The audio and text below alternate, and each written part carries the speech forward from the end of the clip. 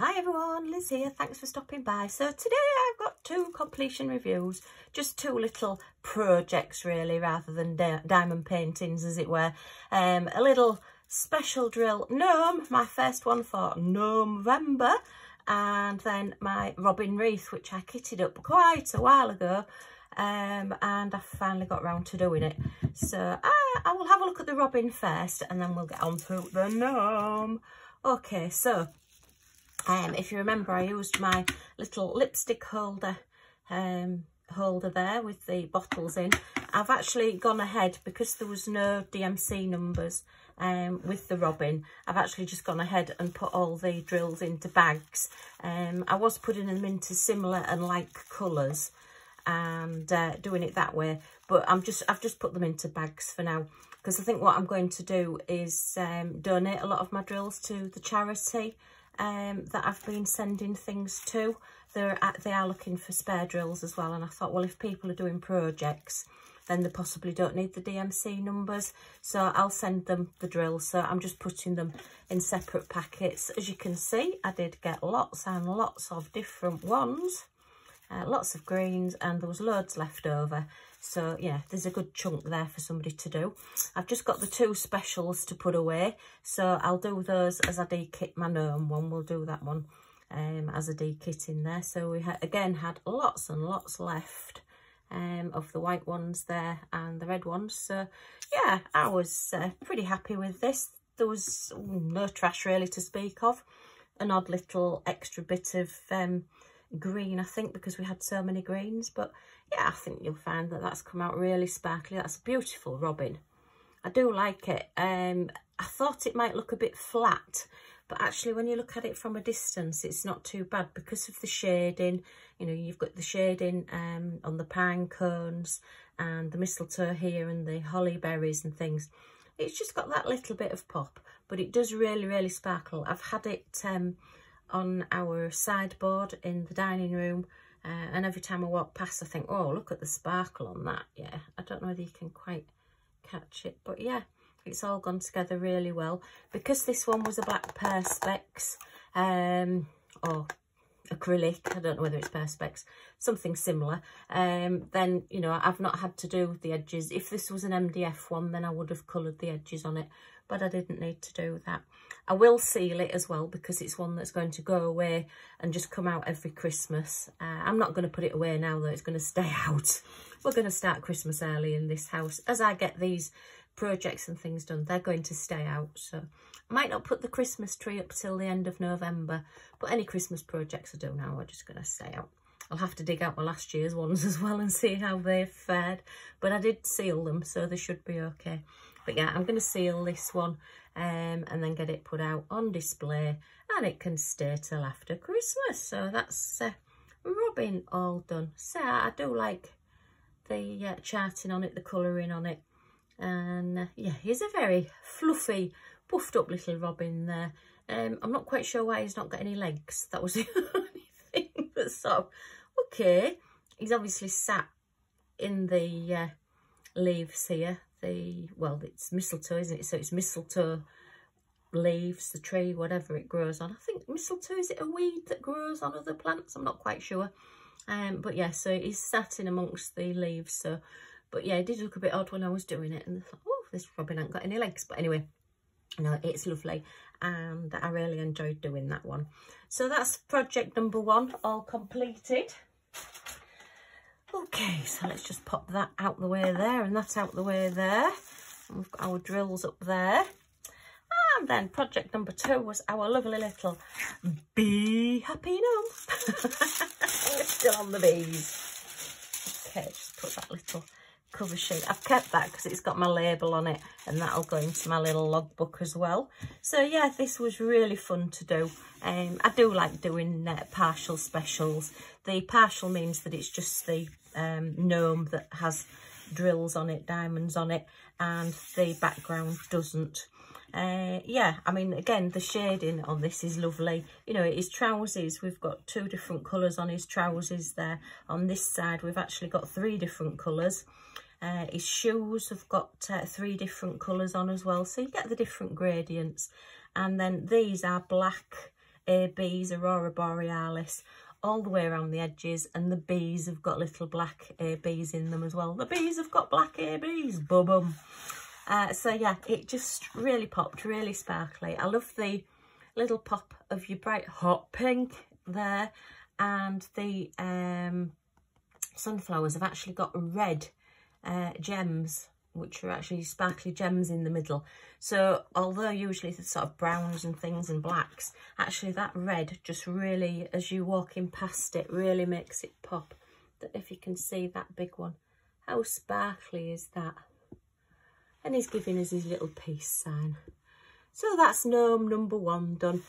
He may go up on my wall where my Halloween things were.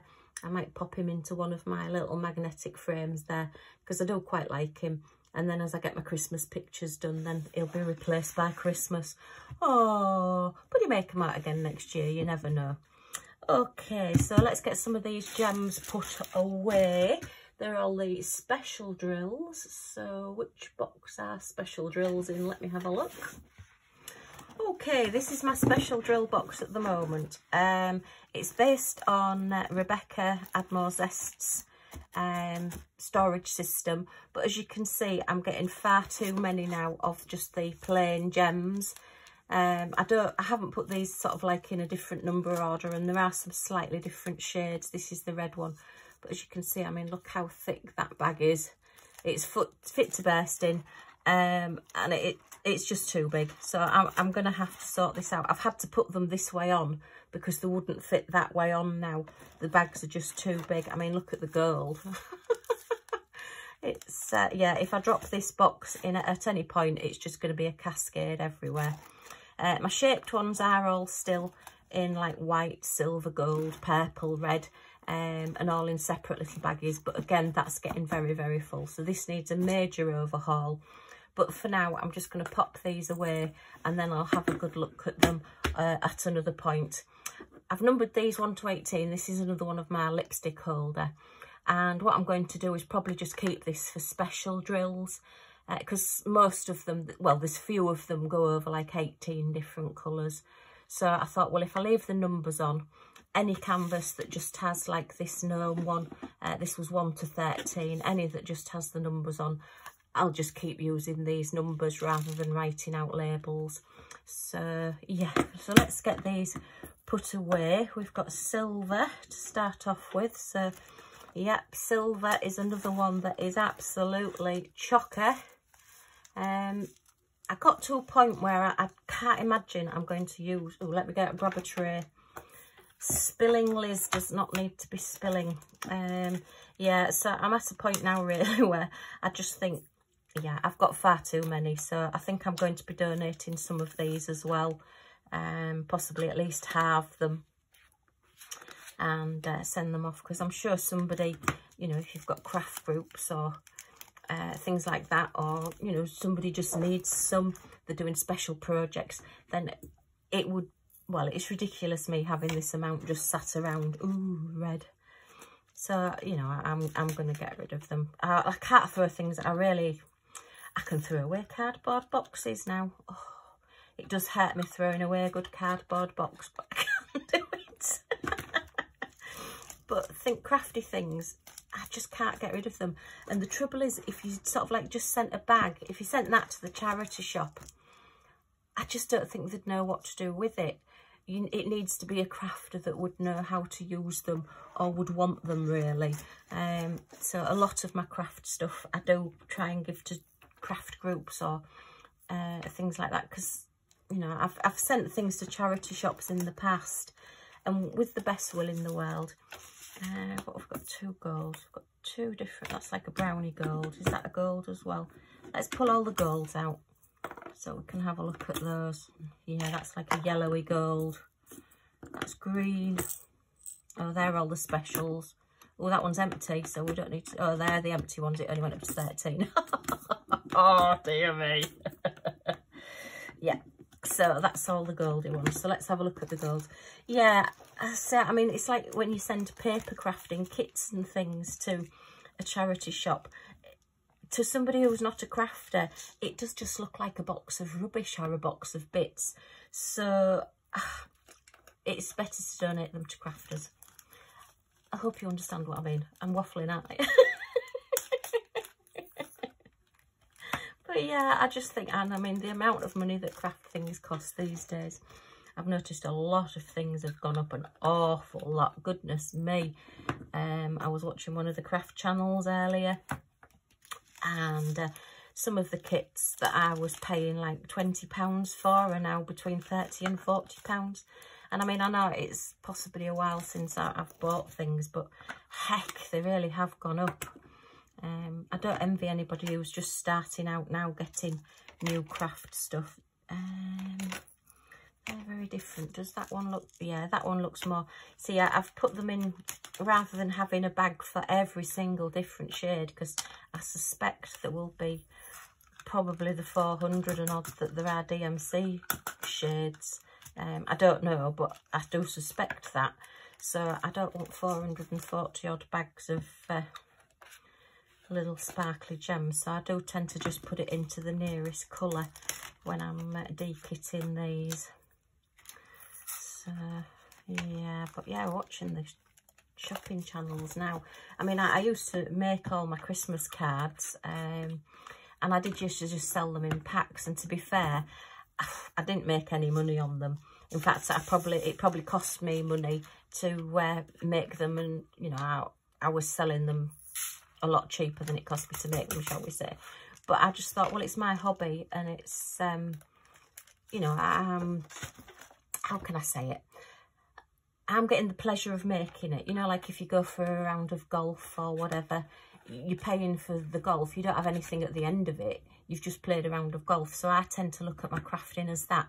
You know, if you've paid £20, I don't know, for a round of golf, then I've paid £20, say, for this crafting pack, and I've had the enjoyment of making all the cards. And if I get a little bit of money back to then buy some more for another time, then that's great. Yeah, I hope that makes sense. I sometimes don't make sense to myself. So yeah, I mean, I did get to a point where I thought, well, why buy a box of cards for £10 when you can spend sort of like £50 making your own? But it's my hobby. And, you know, some hobbies cost an awful lot of money. And yeah, crafting isn't the cheapest thing to do. But also it's not the most expensive. And if I enjoy doing it, and it just gets me out of myself a little bit. It just gives me some me time, shall we say. Let's just see. Oh, I've got my finger in that one. Gosh, don't pull all them out. Oh, I've definitely put a different colour in with that one last time. So, is that sort of that colour? Yeah, that's near enough. As I say, you know, I do, if I'm using these, I've got those stamps, and I do some projects with my spare drills and spare gems, then I will, as I pour them out, I can just pick out the colours that are all the same if I need them. Or I've got some sunflower stamps, and when I was doing the sunflowers, I just tipped them out and just randomly put the different colours. So it actually gave quite a nice effect to the sunflower, because they weren't all a uniform one colour. It looked a bit more natural because they were all slightly different colours. Well, that's my story, and I'm sticking to it anyway. Okay, so we've done that one, we've done that one. So this one is this the black ones? I think this is the black ones.